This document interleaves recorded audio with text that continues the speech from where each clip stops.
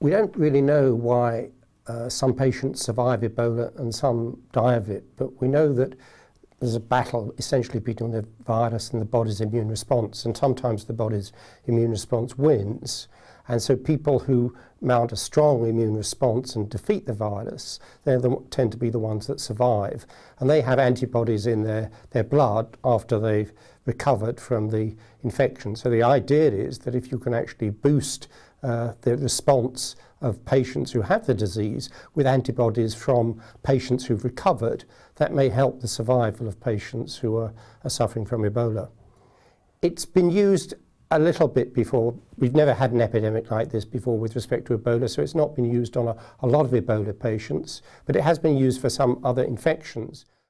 There's one experience with Ebola in a previous smaller epidemic of Ebola where 8 patients were treated with convalescent blood. That's the blood from patients who had survived Ebola.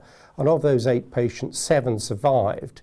Now, that sounds very good and was very good, but the problem with they had lots of other interventions as well, and it's difficult to know whether it was actually the convalescent blood that was responsible for their survival or whether it was the other interventions, supportive care, that was responsible. So that's really why we want to do this study, to really try and see if it does improve survival. There is doubt about whether it's going to work. And although WHO have recommended this, it's not a straightforward procedure. And there are 2 basic things one can do. One can either use the blood of convalescent patients who have recovered from Ebola, and transfuse that into affected patients. That's quite complicated to organise. Takes a long time to transfuse the blood. A better procedure is just to try and extract the plasma, that's the fraction of blood that contains the antibodies from the survivors' Ebola patients, and use that as therapy in patients. The problem with that is it's quite a complicated procedure to extract that plasma. But now devices, small machines have been developed which it seems can be taken to the field, and rather being confined to large centres, they can actually be used quite close to where patients are being treated. There are risks with any intervention. Everything is done to minimise those risks. If you take somebody's blood or plasma, there's the possibility that they have other viral infections that might be transmitted through that. There are quite stringent procedures in place to try and minimise those risks. Patients are screened for hepatitis B, for HIV infection, hepatitis C, and some of the procedures that actually are used in the extraction of the plasma do kill viruses. So the risks are not zero, but they're small. First of all, you have to persuade survivors that they should donate plasma. This involves essentially hooking themselves up to a machine, having blood pass through the machine, the plasma, the antibodies are taken out, and the other blood components go back into the individual. So you have to persuade sufficient numbers of individuals that they wish to volunteer in this way.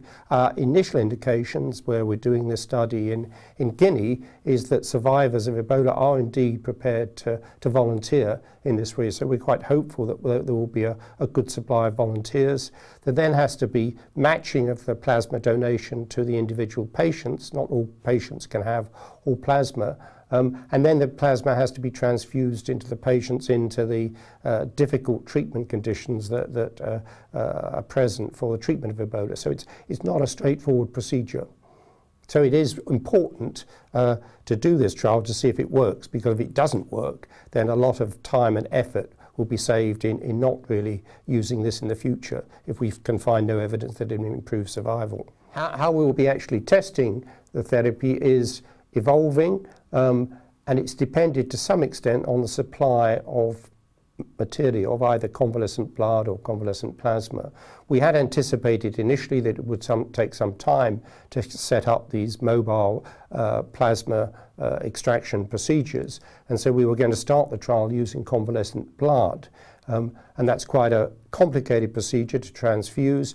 We envisaged we wouldn't be able to transfuse very many patients, initially at least, and so we could compare the survival of those who were transfused with those who were not transfused.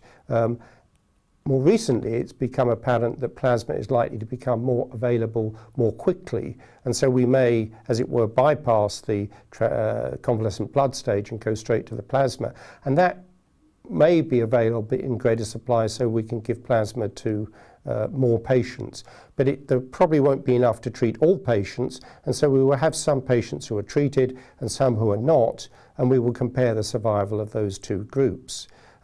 Ideally, what one would like to do in these circumstances is, as it were, to randomize that some patients receive the plasma and some patients don't. But the practicalities of doing this in the circumstances in which treatment is being administered are such that our belief is that's probably not going to be possible.